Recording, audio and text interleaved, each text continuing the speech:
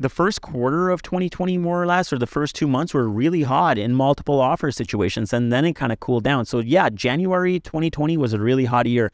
2021 was off the charts, and 2022 for sure was even hotter than that. And these years actually represent some of the highest number of transactions that we had in TREP. And now that in 2022, we had all these interest rate increases, and now that the market is kind of settled and declined in 2023, it's no surprise that it was the worst January since 2019. Live behind decisions I chose. Peaks feel good and the valleys get low. Chains for the tires in the rain, hail, snows. Like this everywhere that I go, everywhere that I go. Everybody, it's Hussein Kabani, your favorite broker. And we're sitting here mid-February 2023, and I want to give you guys a bit of an update on what's happening in the market right now. What I actually wanted to look at is that what are the raw sales from January 2022 to 23? And obviously you guys by now know I'm a Durham guy, so of course we touched Toronto and York region and other areas, but I really wanted to focus on Durham right now. Basically what I noticed over here is that in Pickering alone, we basically had about a 17% decline in overall sales, okay? So 17% decline in overall sales, which was basically almost a 30% decrease in average price. The interesting thing I found about Pickering also was there's some proof over here, I think, that we're moving more towards mid and high density residential, okay? Because land is obviously limited and stuff like that, and we are seeing a lot more of that infrastructure coming in that supports mid and high density. And the example is that we basically saw the increase in units. So condo apartments, we basically saw a 23% increase in sales, which basically is not massive. It was 4 units more, but it shows up as 23%, right? 17 units last year versus 21 units this year. So we had a big gain in that.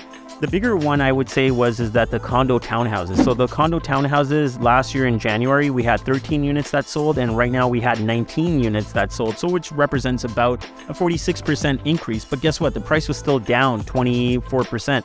See, I kind of actually know where these units are. They're kind of in that Duffin Heights area where they are closing a lot of these Averton homes and they're coming up for resale. There's Max Towns that actually did another project over there. So this is that inventory that's actually coming up for resale and that we're seeing there. Overall in Ajax, what we saw is that there's about a 30% decline in January sales from last year and about a 25% drop in prices from last year. That's right, 25%. We try to run similar numbers for the first 10 days in like February, and I think we're seeing it pick up a little bit based on the multiple offers that we've had and whatnot. So definitely the sales have been down and the average price is down from last year, and I think that's kind of expected. There was a news article that came out that said that this was the worst January since 2019, and I look at it and I'm like, of course it was. Like, you don't have to be a rocket scientist to figure that thing out. Like 2020 was a pretty hot year, okay, for the most part. So 2020 was a pretty good year, even though that COVID kind of kicked in. The first quarter of 2020, more or less, or the first 2 months were really hot in multiple offer situations, and then it kind of cooled down. So yeah, January 2020 was a really hot year.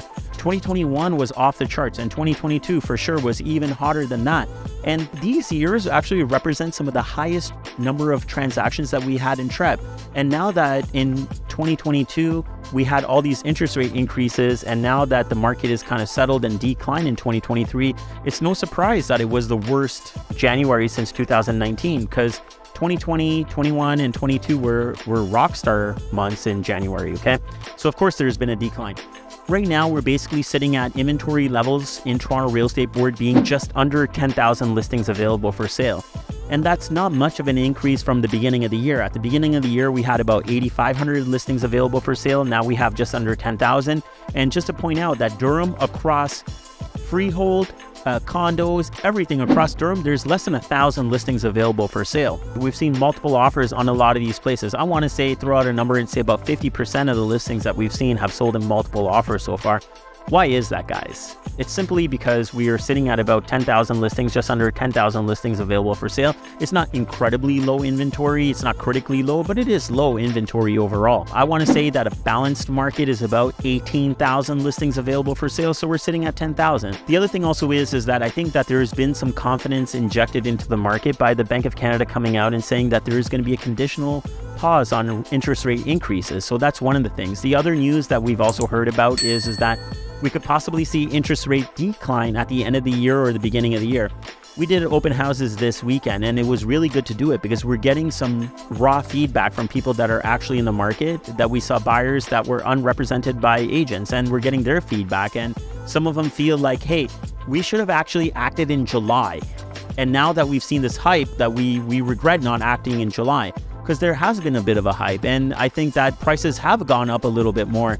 We had an example of a townhouse that we sold last night, and it got more than what I think it was going to actually get. So there has been a little bit of an upward movement in price as well right now. That being said, middle of February 2023 right now, how long do I think this is actually going to last? It's a hard thing to say, okay? And we're kind of almost taking it by like every 2 weeks and gauging the information that's out there. So the couple of factors, and we've talked about the same factors before as well, is the inventory level. If we all of a sudden see inventory jump up to 14,000 listings from 10,000 listings, of course that it's going to cause an effect in the market. If we continue to somehow see that interest rate is going to go up or it's going to come down, that's going to be an affecting factor. And it really depends on how many buyers stay on. What I think is going to happen is in the next 30 days, we're probably going to see a bunch of listings hit the market, okay? And that's going to be a typical spring thing to do. What we see is kind of around mid-November, people are hesitant to put their houses on the market because it's going to get colder, Christmas time's coming up, and people are going to be all over the place. So starting mid-November, we start to see that people don't list that much. The inventory that's available for sale, and some listings do come up, that actually gets chewed down pretty aggressively. So we do usually start off at a lower inventory position in January. So that's not a surprise. And what we will probably see in this market is we'll probably see inventory start to come onto the market in the next 30 days. I think that March, April, May, and into June, inventory is going to be coming onto the market, and it's going to depend on how the buyers react to it. Personally, the way I think it's going to unfold is that the bidding wars that we are seeing right now, if the inventory does climb to where I think it's going to go, I think that maybe we might see the bidding wars kind of subside, and we might just kind of start to see a balanced market where it's going to be equal for the buyer and seller to make a transaction. I don't particularly think that this hype is going to continue too much further. I think that we are going to get more listings, and I think the hype is going to kind of go away with the multiple offers. Last night, like I said, we were doing multiple offers. We told everyone to register their offer by 5 p.m. We're going to take offers at 6 p.m. Honestly, I'm looking at my clock at 6:15 p.m. and I got 2 lowball offers and I got one that's a half decent offer. And I'm thinking to myself, like, we had 115 showings. The open house was packed completely. I was thinking this was going to be easier than slicing warm butter. Like, I thought we were going to get 15, 20 offers. We're going to get crazy amount of offers and people are just going to be begging to buy this house. Didn't turn out that way. So I don't want to take that as a key indicator of how the market's going to move forward, but it kind of tells me, hey, there was a bit of a weak spot with having that many showings and where my expectations were with what offers we were expecting to get for the property. We still got an awesome number for the house, but it kind of reminds me of February of last year where we kind of started to see the market was going to take a drop. There was one particular listing that we had in Ajax, and that was the point in February, mid to end of February, where we had this listing and our offers started to drop down. Our showings were dropping down. The offers weren't coming in as strong. That's the same feeling I had with the one yesterday. So if that kind of continues, I don't know if we're going to see this hype moving forward anymore. Who knows? At the end of the day, guys, all I can say is that, look, I think you're going to have to make some kind of a move. If you are going to be selling your house to buy a bigger house, if you're going to be looking to get into the market, if you're going to be wanting to buy an investment property, I'm not saying to jump in right now, but what I'm saying is that for the next 6 months, I don't think you can sit on the sideline. Next year, you can't sit on the sideline. I think you're going to have to make a move one way or the other. It's just whatever the right move is going to be for you guys. More than happy to talk about your real estate needs and what you guys are thinking about. Feel free to book a little time slot with me where I'll call you and we could discuss any of the questions that you have about real estate with no pressure. How does that sound? Until next time, guys, remember one thing: get Kabani, get sold. Sell it, sell it, sell it, sell it, sold. Sell it, sell it, sell it, sell it, sold. Sell it, sell it, sell it, sell it, sold. Sell it, sell it, sell it, sell it, sold.